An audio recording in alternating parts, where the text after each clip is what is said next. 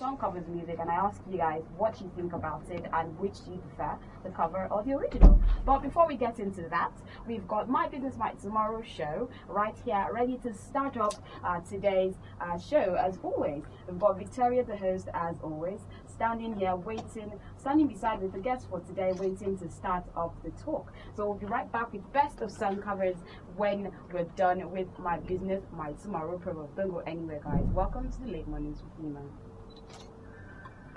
Your background is not a reason for your back to stay on the ground. Who really are you? Who do you want to become? Is your business presently less than your vision? Do you have dreams and have no idea how to achieve them? Then join us as we push you to achieving your dreams on My Business My Tomorrow, the Mbmt show on Hit 95.9 FM every Thursday from 10 to 10:30 a.m. My Business My Tomorrow, the collaboration of your business.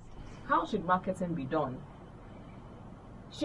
A market woman will probably be at her business place. She doesn't feel marketing is important to her business. Probably be selling her water leaf or tomatoes and all of that. If you ask her, how is your business doing? She'll simply say, "Nah, God, oh." But beyond opening her doors to just selling her tomatoes, does she feel marketing is important to her business?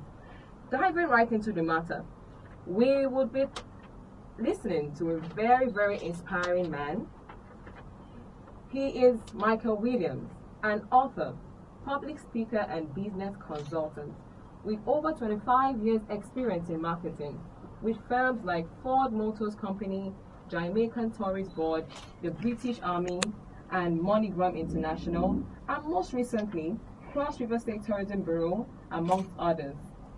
This is the author of #1 selling book on Amazon, the More 3 Formula, which is a guide for entrepreneurs to make more money from good, excellent customer services.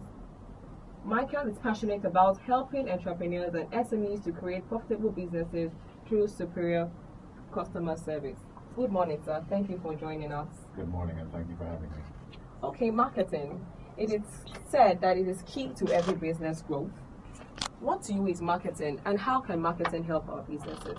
Okay, first of all, let me clear something up.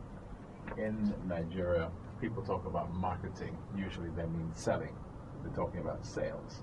So someone says, "I'm a marketer." It really means they're a salesperson. And true marketing is the communication of whatever you're selling, your product or your service, to the public, to the people who are your buyers.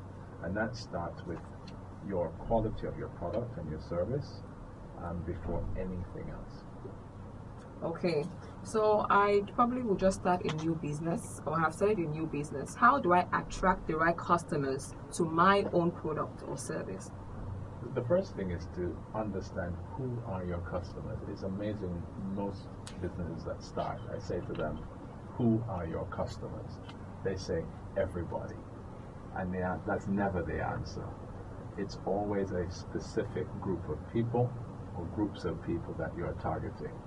So you might be a business that sells to other businesses. It might be that you are a company that primarily your market is housewives. It might be children outside the school gates. So you have to really, first of all, decide who they are. And then once you decide who they are, what is going to appeal to that audience? You know, is it quality, is it value, is it price?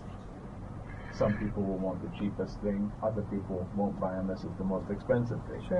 And unless you know who you're selling to, it's very difficult to know how to market to them. So having said that, at what point of my business do I apply marketing? Or is it important I have a marketing plan before my business starts? Yes, always. Before your business starts, you should have a business plan, and within that business plan, you have a marketing plan. And that marketing plan starts with the audience. Who am I going to be selling to? Okay, once you know who you're going to be selling to, what am I going to be selling? And what quality of products, what variety of products, what's the range? And once you've decided that, you can now talk about how am I going to communicate this, whatever I'm selling, to this audience. Okay, so to that woman sitting, yesterday I was passing the market and I saw a group of market women actually listening to the radio. So I'm sure I have some market women listening to me right now. So I'm in the market. how is the marketing important to me? I mean, after all, I can just sit down in front of my market and people are passing by and probably buying from me. So what simple strategies can I use to attract more customers to my people? If you're in the market, you know, it's interesting. When I'm driving through the countryside, for example, in Nigeria, I will never stop because I never see anything that's attractive to me. When I'm in other countries, you see these beautiful displays, very colorful fruits and vegetables arranged in the most intricate patterns, and it just makes you go, wow. You just want to stop, see what they have, and buy. And if the fruits and vegetables